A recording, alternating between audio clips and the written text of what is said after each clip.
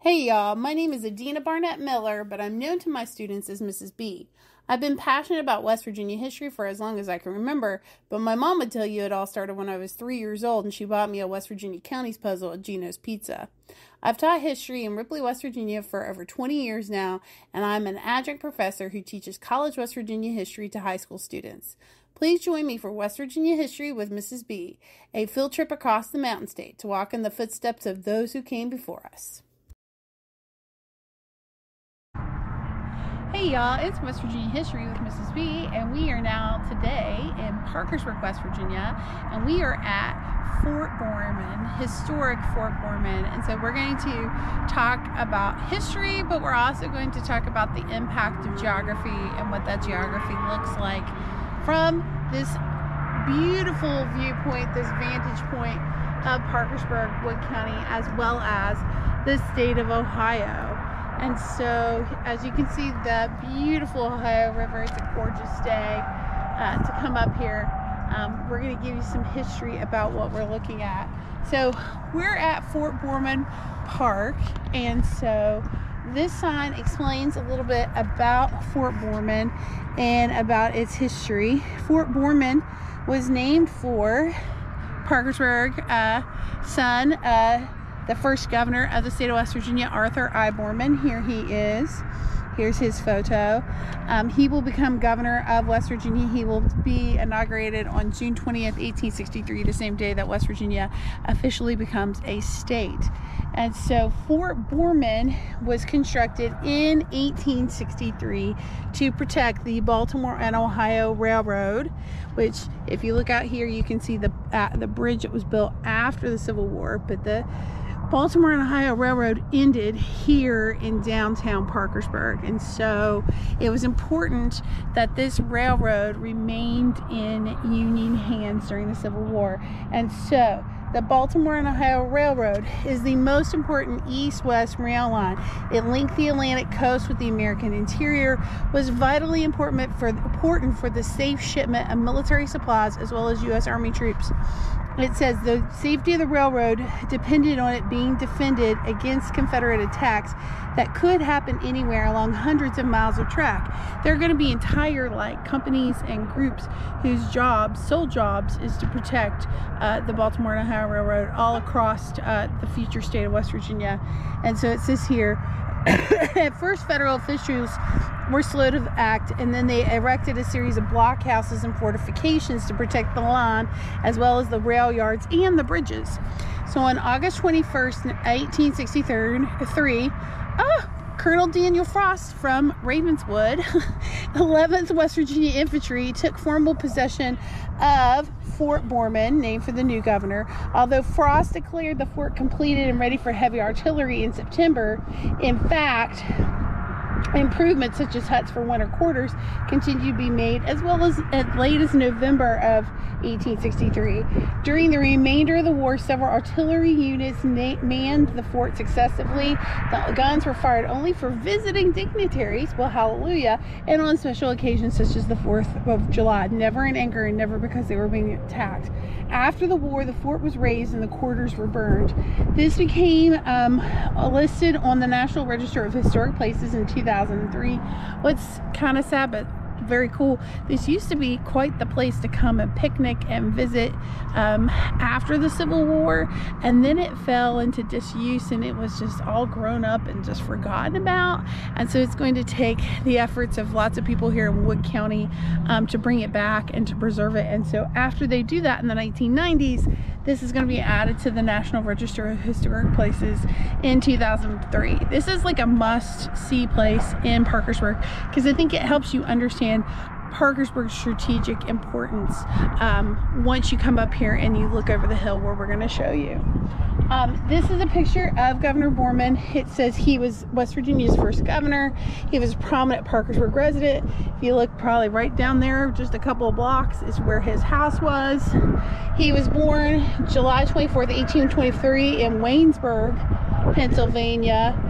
He moved at age 4 with his family to Middleburn in Tyler County. He studied the law under his older brother and brother-in-law, James McNeill Stevenson of Parkersburg.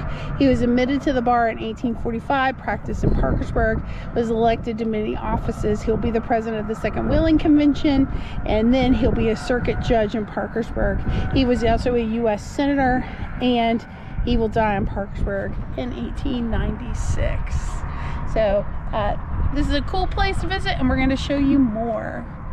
All right, we have just moved down a little bit from the last sign, but this sign beautifully shows what we're actually seeing here over the sign. And this is the Little Kanawha River right here. It runs from Glenville to Elizabeth to Parkersburg, and it dumps into the Ohio River right here. This right here is the historic point. You see where that cupola thingy is down there? That's called the point, and originally Parkersburg's name was Newport, and that was the point. This is where downtown has always been, in Parkersburg. So this is, of course, of strategic importance because the Little Kanawha is going to be really important in the oil and gas industry. So you can see, if you look upriver, that's Marietta that way, and then downriver, that's we're headed towards Ravenswood that way. Okay, so this sign tells us at the beginning of the Civil War, Parkersburg had 2,500 residents. It had doubled in the 1850s. The southern branch of the Baltimore and Ohio Railroad was finished in 1857. It parallels what is now Route 50. At the time, it was the Northwestern Turnpike. Parkersburg was the largest Ohio River town between Wheeling, of course, the capital of West Virginia, and then Cincinnati. So Parkersburg, the railroad's what made Parkersburg strategically important. It had an inner-outer depot, a roadhouse, repair shops, and this was invaluable for maintaining the railroad trains. They also had a telegraph office, a two-story freight shed, a loading dock, and even a wharf on the Little Kanawha, because they've already started to haul gas from Work County. And Parkersburg in 1861, it was that area right there is what was Parkersburg. There were several hotels. This section of Parkersburg down here on the other side of the flood wall along the Little Kanawha, it says that it was grimy and lawless, noted for its saloons, brothels, and seedy boarding houses. During the war, there were at least 5 military hospitals, a supply depot, a commissary in the city. Hundreds of thousands of Union soldiers passed through the city because trains came here. It says the war brought great changes to Parkersburg. It was changed overnight from a sleepy courthouse town to a hub of industry and transportation. Civil War changes it because oil and gas industry is going to hit big time after the Civil War. By 1870, Parkersburg is going to increase by 5,500, and then oil and gas just makes this like a boom, boom, boom town, and lots of money is going to be centrally located here in Parkersburg, and it will be a fashionable, grand, and glorious gaslit society. And a lot of those remnants of that wealth are just that way. If you go up that street, that's the Julian Historic District right up there, and so you can drive through there and check those houses out. All right, so this gives us another vantage point at which to look out over the Ohio River in this gorgeous bend. And so you can see right there where the muddier waters of the Little Kanawha are flowing into the Ohio River here. If you look down that way to where that barge is located, that's Blennerhassett Island. In the summer and spring, you hop on the boat right here at what we call the point. There's going to be a paddle wheeler that takes you down to the island, and then you can take the tour of the house. So let's talk about the beautiful Ohio River, as the sign points out. It was called the La Belle Riviere by the French, and it is derived from the Iroquois word meaning good river, a large river. It is 981 miles long. It goes from Pittsburgh, Pennsylvania to Cairo. And Fort Boreman was just constructed here on what was called Mount Logan. And of course you can see it has this fabulous view of all of like the mid-Ohio Valley. I love this view up here. We couldn't ask for a better better day, sunnier weather, so you can enjoy it. And since the leaves are off the trees, you can really see a wide expanse. It says this was a site that was important to riverboat transportation, the war effort, and of course the train. Before the Civil War, the Baltimore and Ohio Railroad stopped here. The cars were loaded onto a ferry and they were ferried over to Belpre, but then they're going to build this bridge. If you look, the black bridge right beside of that green bridge, that is going to be the Baltimore and Ohio bridge that goes through town. They're going to build it and finish it in 1872, and at the time that it was built, it was the longest bridge of its type in the world. So pretty cool stuff. And so that bridge means that you don't have to shuttle the passenger cars across the river by ferry anymore. It says it points out across from the confluence of the Ohio and Little Kanawha is Belpre, which is the second oldest permanent settlement in the Northwest Territory. Of course, that first permanent settlement is just up the river at Marietta. It's kind of the capital of the Northwest Territory, and the oldest building in the Northwest Territory, which was the land agent building where you could go buy your property. It's there still in Marietta to this day. So Belpre's number 2, Marietta's number 1. And so it says here, Belpre was settled in 1789 by members of the Ohio Company of Associates, and they called it Belle Prairie for beautiful meadow. So, and there was a blockhouse here called the Farmer's Castle during the French and Indian War. So this is just a great place to visit and read the signage. All right, so you can't talk about Parkersburg without talking about Blennerhassett Island. And so this sign is all about Blennerhassett Island, which is just right there. If you look at where the boat is, it's getting ready to go around the side of Blennerhassett Island. And so this sign has a historic image of Blennerhassett Island on it.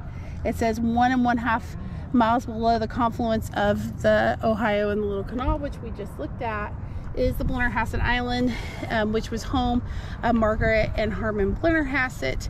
He was all messed up with Aaron Burr. Aaron Burr had this whole plan. He was going to take over and start his own country in the Southwest. And so he'll be arrested for treason. Of course, they can't get it to stick. But he, got the Blennerhassetts involved. The Blennerhassetts are going to basically, their island home's going to be trashed and they're going to end up destitute. As the sign points out, this island we know has been continuously inhabited for 13,000 years, most of that time by indigenous people. A famous Indian guide and trailblazer, Nemacolin, lived there in the 1760s.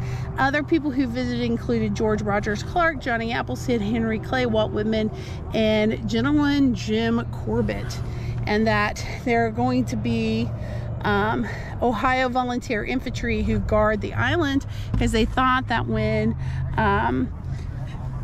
John Hunt Morgan was on his raid through Ohio, that this was where he was going to cross, but he ended up crossing down in Jackson County and across to Meigs County at Buffington Island and not at Blennerhassett Island. But if you have the opportunity to come to Parkersburg and take the tour of Blennerhassett Island and take the tour of the museum, you should most definitely do it, because it is a great tour.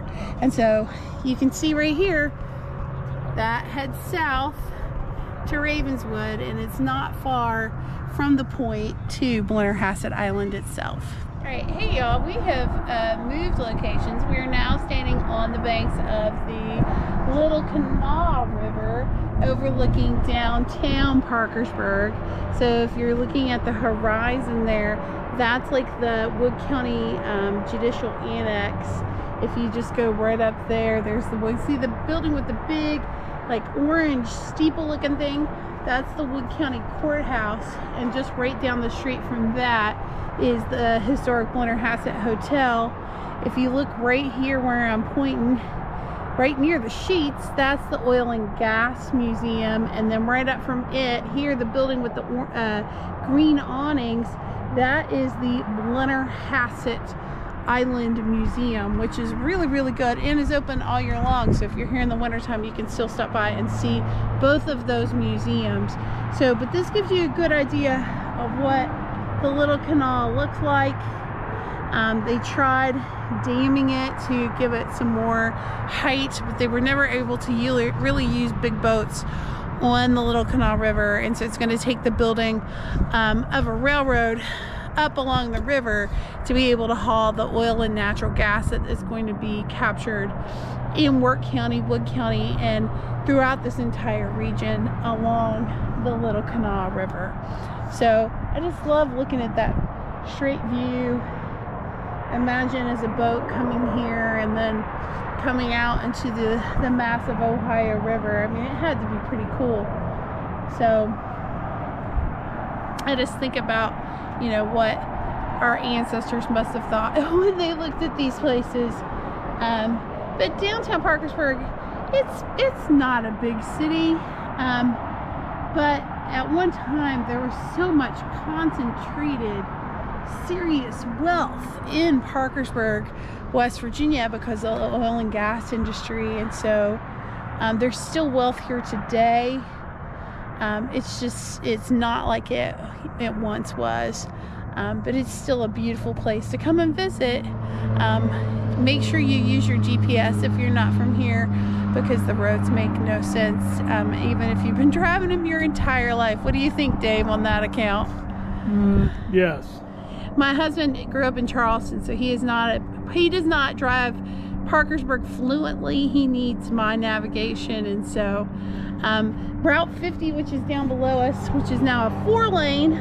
It used to just be a 2-lane when it got to like the 7th Street exit on 77. So this is the 4-lane. This compounded things, so like if you knew where you were going, then when they put Route 50 in, it made it way more confusing. So this is a really cool place to visit. It's open till dusk every day, 365 days a year, so you should definitely come up here and just take in the view, take in the scenery, and appreciate how gorgeous but Parkersburg and the Ohio Valley is. Thanks, y'all, for watching. Please like, share, and subscribe to West Virginia History with Mrs. B on both Facebook and YouTube.